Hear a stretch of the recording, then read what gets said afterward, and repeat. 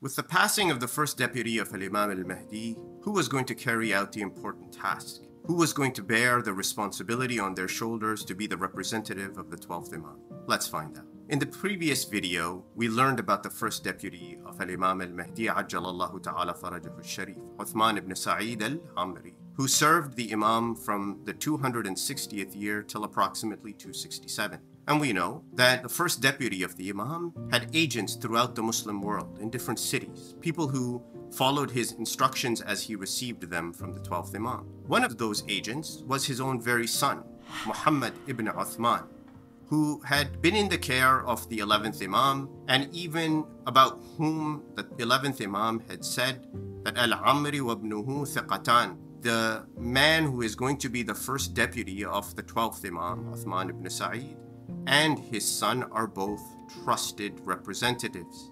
This is what the 11th Imam said about not only Uthman ibn Saeed, but his son, Muhammad ibn Uthman. So we know that already there was an infrastructure that was being developed, particularly in those years of the minor occultation of the 12th Imam. And we know that the first deputy, after moving from Samarra to Baghdad, had set up a neighborhood of sorts, and it is reported that this became almost like a stronghold of where the Shia, the supporters of the Ahl al-Bayt, the followers of the Imams, would actually live together and interact with each other and have a place where they could come together to plan and to coordinate their activities and fulfill the directives of the 12th Imam. And so imagine the upbringing, the education, the training of the second deputy, Muhammad ibn Uthman, how it must have taken place. And we know that upon the demise of Uthman ibn Saeed al Amri, that he appointed based on the instructions of Imam al-Mahdi, his son, to the second deputyship. He took over in the 267th year. And Muhammad ibn Uthman, it is related, was devoted, trustworthy, and a loyal companion of the Imams, and a trusted follower, somebody who could be relied upon.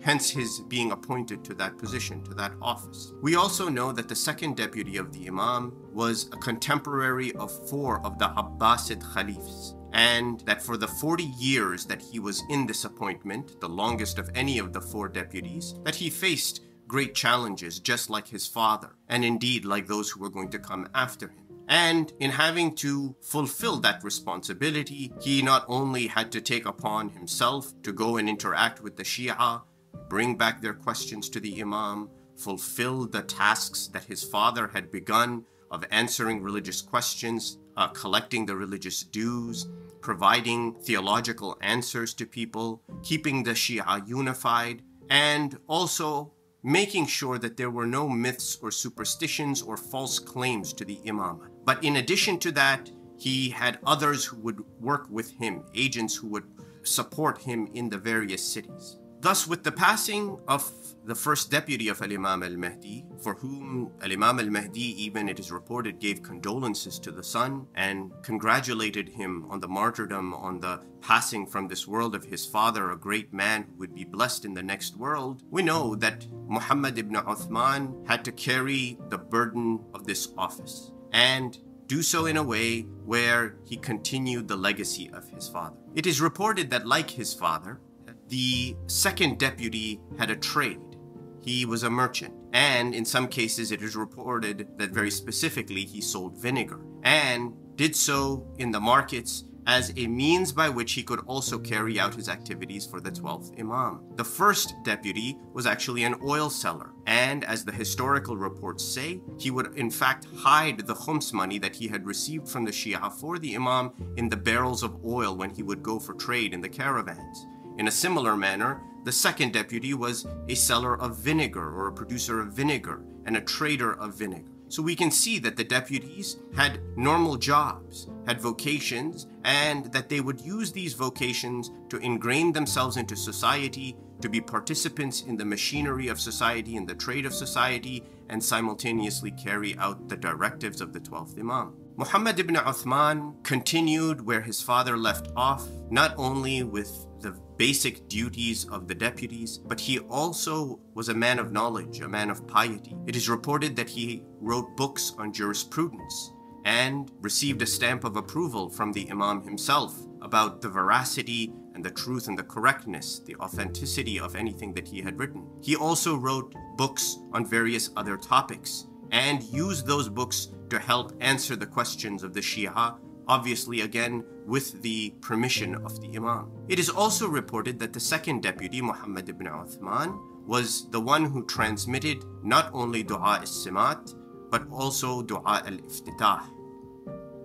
In addition to these fiqhi or jurisprudential activities, transmission of the dua, it is reported in the history that the second deputy also continued receiving the tawqiyah or the signature, the authentic emblem from the 12th Imam. In fact, he answered many important questions, one of which was about fuqah, or the fermented barley water, for which there are even rulings today from our jurists. He also reported about khums and the answers that the 12th Imam gave to people about khums, and that those who do not pay their khums when it has become due upon them is as if they are swallowing fire in their bellies. He also answered questions that related to people's personal affairs. So for example, it is even reported in the historical events that once a married couple had sent a query to the Imam to solve their problems, and through Muhammad ibn Uthman, they received their answers, and indeed through the prayers and the guidance of the 12th Imam,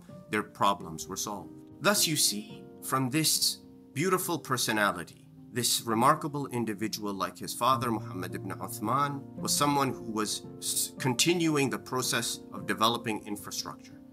Today, this is a lesson for us, that as we develop ourselves personally, interpersonally, our organizations, our centers, our mosques, we must focus on infrastructure, developing a foundation that is built on the very tenets of faith and sound practice of religion, and do so in a manner that is adherent to the very code of Islam, and that is to engage everybody. And you will see from not only the examples of Muhammad ibn Uthman, his predecessor, his father, but also his successors, the ones who came after him to act as the deputies of al-Imam al-Mahdi, that the engagement of those agents who were helping, who were supporting, and who were carrying out the activities placed upon them was a means by which the actual imamat had become ingrained in the average individual, and that no individual could feel that they were disconnected from the Imam in any way. And that is how we have to develop ourselves today. That if we want to feel empowerment,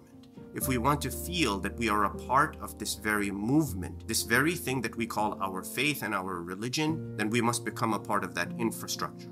And the infrastructure of our organizations and who we are must support us to become a part of it, such that each person contributes to the advancement of the cause. In the 40 years of deputyship of Muhammad ibn Uthman al Amri, he witnessed very difficult events, some of which had ramifications in the life of the third deputy. For instance, he experienced and witnessed the Zanj rebellion. This was a rebellion of slaves against the Abbasid regime, and it was carried out at the leadership of a man who claimed to be the descendant of Zayd ibn Ali ibn al-Hussein Zayn al-Abidin alayhim as-salam.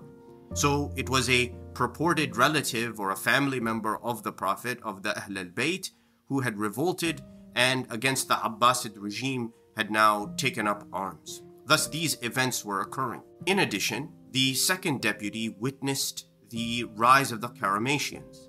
The Qarmatians were a splinter group from the Shiites, and in those days, they had taken up activities in various parts of the Arabian Peninsula and had founded to some degree a headquarters from which they would then attack the Abbasid regime at various locations.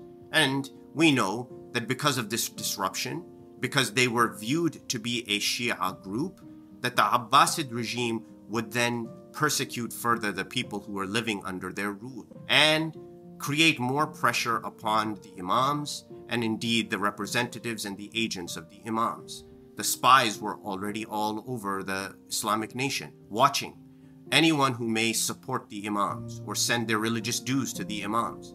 Hence, you can see that the role and the task that was placed upon Muhammad ibn Uthman was very difficult and very challenging. The second deputy of al-Imam al-Mahdi, after serving for 40 years and compiling so much material, so much knowledge, all the books, all the answers, all the tawqiyah of al-Imam al-Mahdi, that were helping the people began to plan for the next step.